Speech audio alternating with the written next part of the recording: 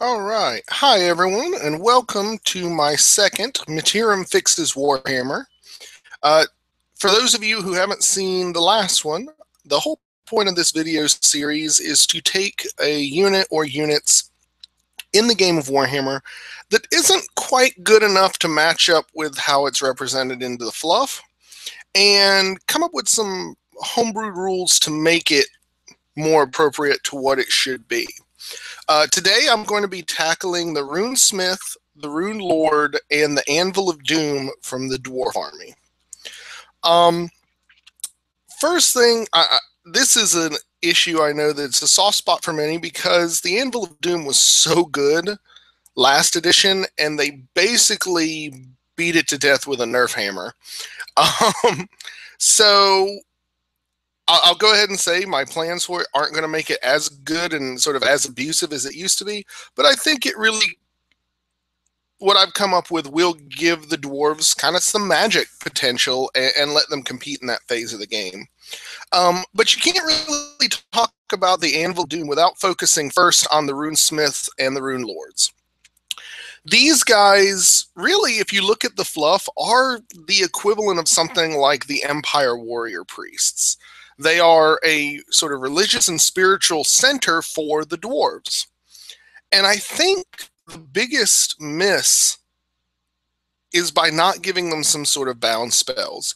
So what I would actually suggest is that you take the 3 spells that the Anvil of Doom has currently, and you give those to the Runelord and the Rune Priest as bound spells.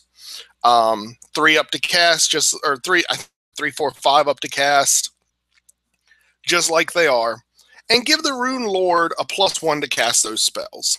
Very simple, very easy, and gives them a little bit more punch, so it's not just, oh, this guy's just here to give my unit armor piercing and be a Dispel Scroll caddy.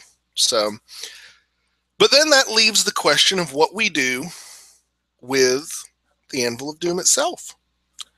Very simple. The Anvil of Doom is the opportunity for dwarves to be able to compete in the magic phase. So what I recommend is that keep the point cost of the Anvil of Doom the same, but instead of the 3 crappy spells, what it does is it allows the Runelord on it to be a level 4 mage, a level 4 wizard, who can generate his spells from either the Rune of Fire, or the Lore of Fire, or the Lore of Metal, and has to declare how many of his 4 spells he'll generate from each lore before rolling.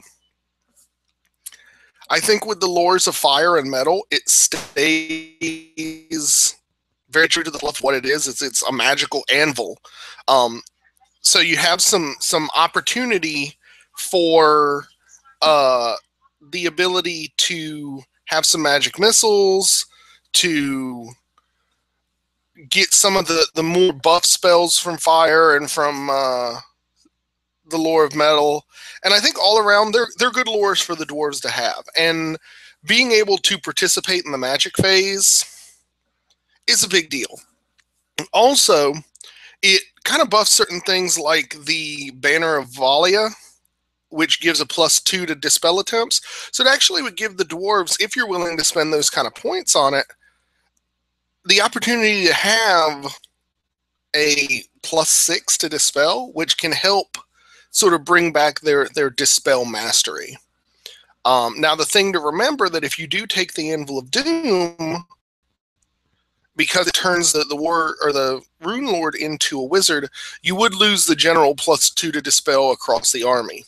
So it can be a little bit of a gamble there, but I think most dwarf players would agree it's definitely worth it to make the Anvil of Doom something worthwhile.